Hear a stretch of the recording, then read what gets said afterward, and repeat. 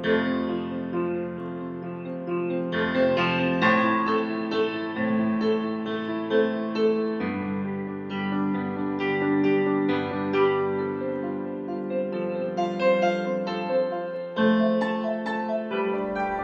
welcome back to Headingley, Syd. It's 55 years since joining the club.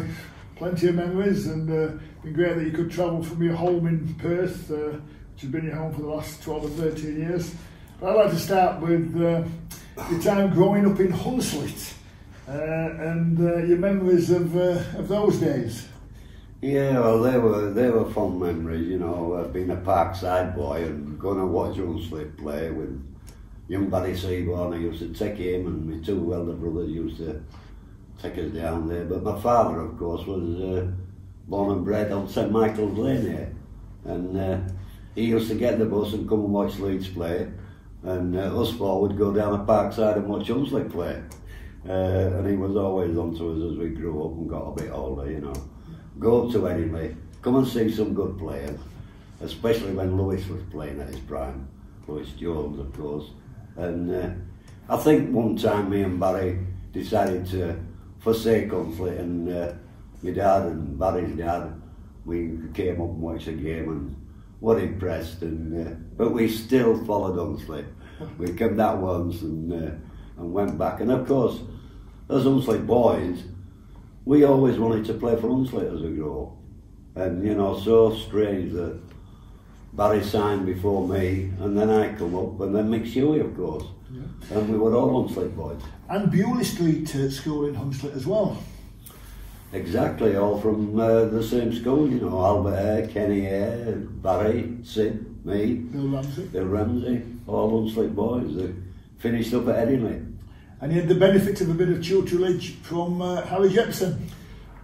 As the school teacher, and he taught, you know, like I said, through from Kenny, Albert, me, Barry, and Bill, and you know, even though they were at other schools. I think Harry finished up at Mick's old school, Hunslet Moor, after he left Bewley Street.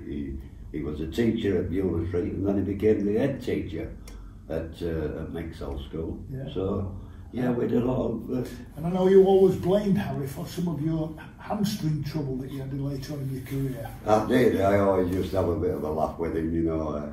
I pulled a couple of hamstrings one time, and I said, "'Cause you smacked me at the back of the leg, Harry." He used to pick us up and smack us at the back of the thigh. And he always blamed him for the hamstring trouble I had. And signing for Leeds, as you say, you actually signed a little bit later than some of the other boys. Yeah, I mean, they were signing them as they do now, you know, from 16, 17, playing in the Colts at Leeds. And I dropped out of playing, actually, after I left Hunslet at 16, and I never played again while I was 20. And then, of course, I had that season with Nalgo, Rugby Union of all teams. But, you know, I was playing scrum half when Leeds asked me to come along and have some trial games. And probably played 2 or 3 times at scrum half with Leeds over the years. As I got older, and we had a few injuries, it was good to go back and play scrum half. Yeah. But in those early days, of course, Syd, this was the Roy Francis era at Headingley. Yeah, and I suppose we're all lucky in our eras, and Roy had so many good players that had individual flair, and he gelled us together so good. And you know, in later years, when I became the coach, I remember that, you know, that how good it was. But again, to have a great team and a good team, you have to have the players with ability.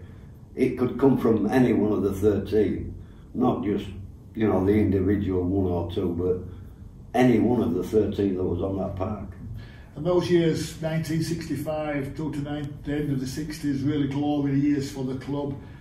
Some special memories, presumably the water splash final being one of them. Oh yeah, I mean, undoubtedly. I mean, I actually stiff-armed somebody about 6 weeks before the final was due, and I had to train with my arm in a sling, you know, and didn't think I was going to make the team, but, you know, Roy was so confident in me that he wanted me to play. And the arms slowly and surely started to come back to nearly full. movement, and on the day they strapped my arm up so I could play that grand final, and what a grand final it was, you know. I mean, there'll be never another game at Wembley in them conditions. I mean, if they hadn't been 100,000 in, of course, it would have been called off, but there was 100,000 in the stadium, so they had to play the game. And you got the right result? We were fortunate to get the right result. I mean, when they scored in the last few minutes, and Foxy just had the goal kick to kick me, and Mick Shoeborn were in the far corner. We weren't even looking at him trying to kick the goal. We were looking up at the stand saying, shit, we've lost this game. And the next minute, the ball come towards me and make it come straight up Don's foot and come towards me and make it a corner flag. Unbelievable, that one. Unbelievable. And a year later, another memorable occasion, of course, was the championship final. The two great rivals at the time, Castleford and Leeds, fought out at the final at Hunslet. That was a memory as well. Yeah, I mean, like you said, fought out the final, and it was a fight with Castleford every time we played them. It was battle, guns drawn and everything, you know. Anything went in them games against Castleford in them times, the late 60s and the early 70s. Well, the two teams had played each other in the third round of the Challenge Cup earlier that year, and Castleford getting a now a 9 points to 5 victory. And I do remember that as a fan as a particularly tough game. Yeah, I mean, there were tough games. They had some great players as well, and they were having a good run, the same as us, you know. They had Chuck Hardesty and Keith Epworth and some big forwards, and we had the speed, you know, and they did, but yeah, we had a battle or two, and Malcolm and Brian Lockwood and Clyde Dickey and Johnny Ward, and, you know, I could name a lot of their pack there. Tried to sort me out, but so many of them did. And well, we're talking about sorting out. We're going to move forward to what wasn't a great highlight, the cup final at Wembley in '71, when of course Leigh came and upset the odds, and Alex Murphy and such, and a dismissal, Syd. That's once again one of the memorable moments for you. Syd Hynes dropped the ball.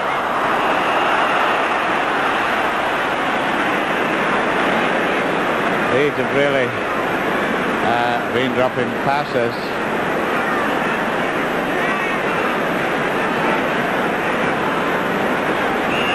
I think what's happened?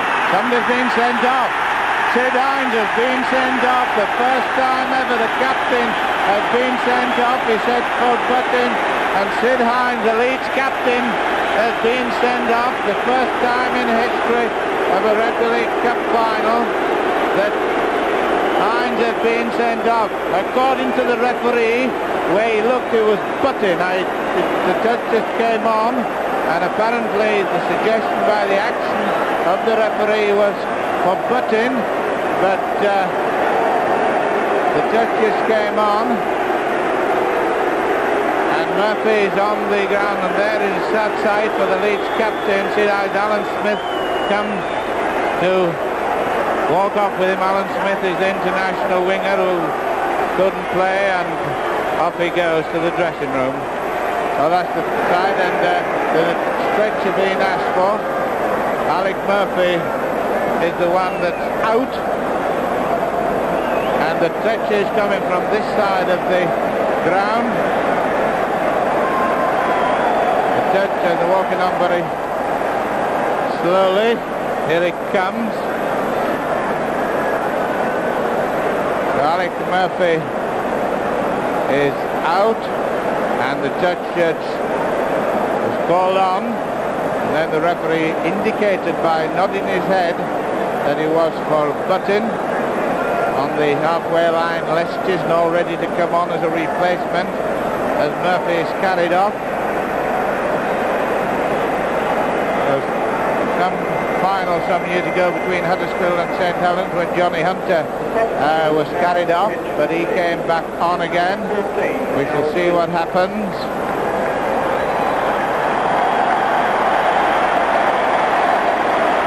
And the remarkable thing, of course, about this is that both captains are at this moment off the field. That Syd Hynes is in the dressing room, walked off. Alex Murphy will be in the dressing room being carried off. So we'll just... There's Les Chisnall, 14, and there's 13 minutes to go. So this was the... There he is, Les Chisnall. This is the dramatic moment of this match. You can add a couple of minutes before this had happened, so...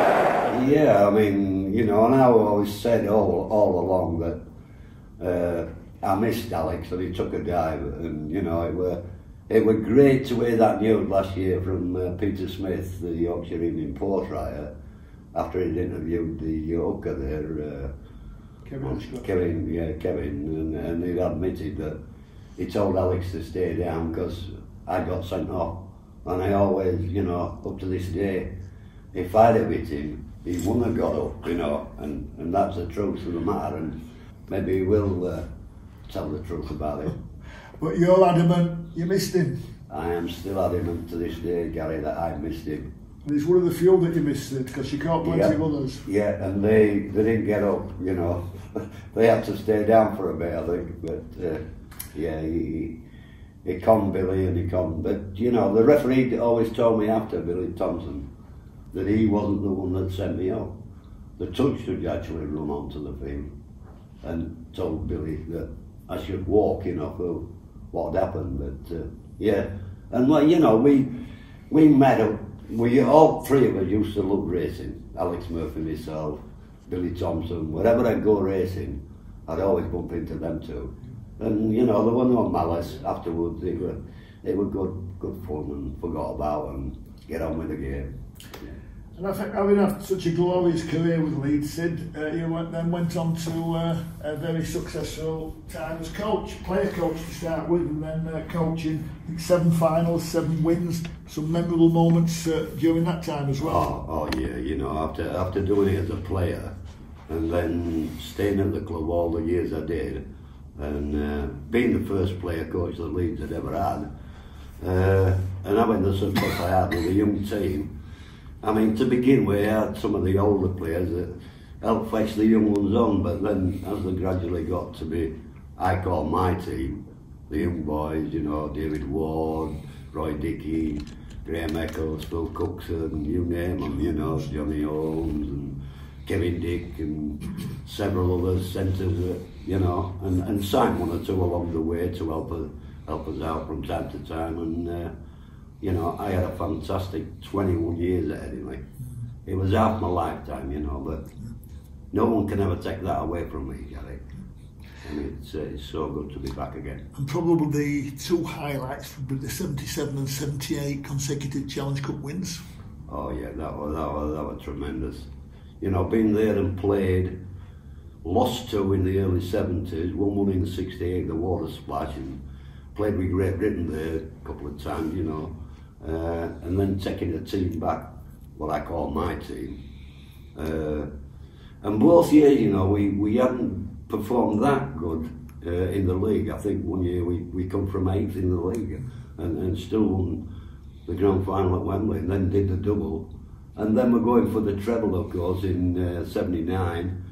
Missed out on it, but yeah, we won the next best, the Premiership in 79. So 2 grand finals, 77, 78, and then the Premiership 79. Yeah.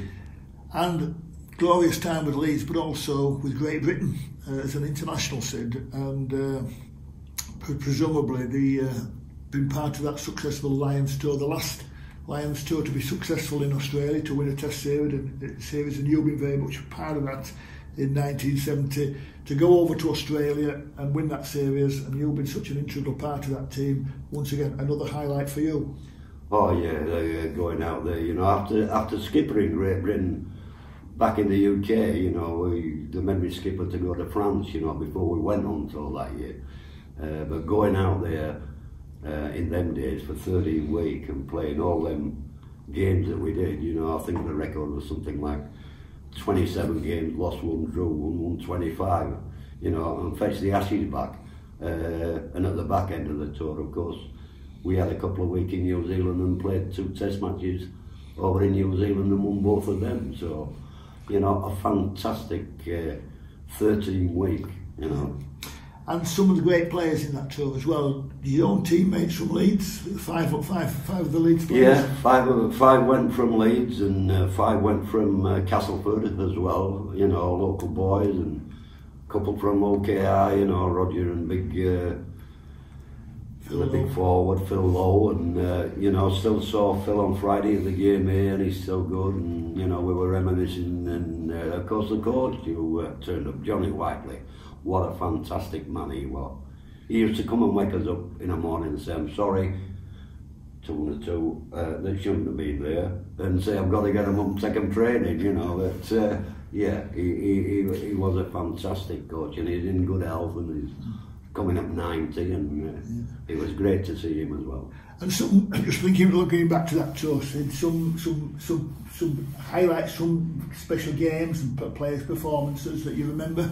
Oh yeah, no doubt. I mean, again, I was under the thumb, you know, getting sent off in the second test, of course, at Sydney Cricket Ground, because Big Hardy come through and smashed me 2 wisdom teeth, and then I turned around and tried to lamp him one back, missed again, but got sent off there. But you know, in the third one, off went Artie. He got sent off in the third one. But we had some fantastic games. I mean, I can remember one game especially, but that was in New Zealand, getting on a single track train right the way up to Greymouth, ankle deep in mud.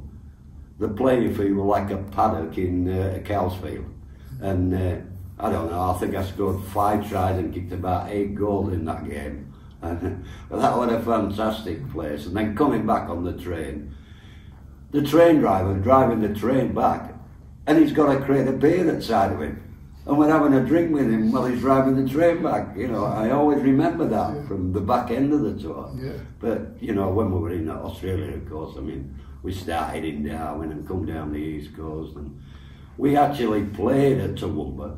We actually played a game in Toowoomba where the Ghost came from, of course, so they carried. Yeah. So I have been there where it came from. And other parts of the Outback that you played as well? Yes, in them days. When the Great Britain team went, it was a promotion, you know, as well. Played in the country games as well as the main games in Brisbane and Sydney and that. But never got down to Melbourne in them days. No. So having lost the first test, all the pressure is on to win the second one. The second one in Sydney Cricket Ground, yeah. Both the second and third were in the Sydney Cricket Ground. Yeah, it was, and Johnny changed the team round. You know, in the first one up in Brisbane, I think it gave the more senior players the priority to try and win the first one, but that didn't work. So he changed the team round in the second one, got it right, of course, and we made it all down to the final game, the third game, you know, when it was 1-1. Yeah. You know, we were lucky, we won it. I scored the winning try, which I'll never forget. But, you know, a lot of people say to me, what were one of your greatest moments? And even though I played 5 or 6 games at Wembley Stadium, played them, led them out as a coach, I got a big kick, biggest kick ever coming out for that third and final test in Sydney in 70. And of course, winning it made it even more special. Many happy times I've had it. Well, one of them, it wasn't a great result for us because we didn't win the game, but the World Cup final played at Headingley between Great Britain and Australia later on in that year. Yeah, they came across here and we've played them up here, and again, unfortunately, Sydney got into a bit of trouble and got sent up with their scrum half. And I mean, in our changing room, it was one big communal bath and 2 single baths, where you could have a single bath if you wanted, and Billy's in one room, I'm in the other room, the old bagman in the room. I said, go get him out of the other room, fetch him in here, and he's in one bath, I'm in the other bath, we're having a bottle of beer, and they're still bashing shit out of each other out here on the field. And you know, that's how it was. It was tough when you were on the field, but when you were off the field, it was good camaraderie. Yeah. And so I've had such a glorious career, Syd, with both Great Britain, England, Leeds, both as player and coach, to come back now and to be part of the club's Hall of Fame and to be inducted as to one of the members of that very illustrious group. That will be another highlight of your time. Oh, it is, Gary, you know, coming back and not being back for 3 years and seeing what the company's done with the new stadium now, and then having it kept a secret until I arrived. Thought of coming back just to celebrate the Premiership game from 69, 79, 99, 2009, and then being awarded with what I did do. It was very, very humbling, and no wonder the other boys that received the same accolade as me joined the elite felt emotional. It was a very emotional time on Sunday, and my grandson back in Australia.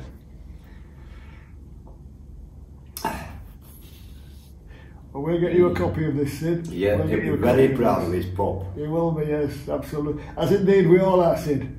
Syd Hynes, thank you very much. Thank you. Yes, Syd, at Mark. Yeah.